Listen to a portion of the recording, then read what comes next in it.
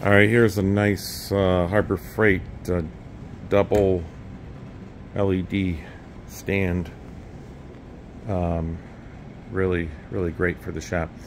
Unfortunately, this stand tipped over, and if I pull this thing out here, this piece right there broke apart on the original model.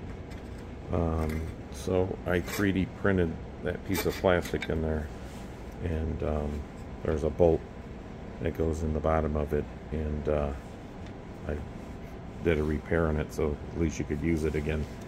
And then here's an extra 3D printed part of what it kind of looks like. You basically put the bolt in the bottom there, and you put the nut on the bottom and put the bolt on the top, which is this guy here, and you just tighten it down.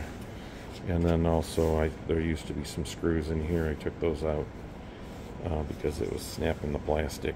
So you just pick that up, and you can move around the stand and the light itself, but it's functional again. So anyway, if you have one of these and it fell over, and you need one of these plastic pieces, let me know. Anyway, please like, share, and subscribe.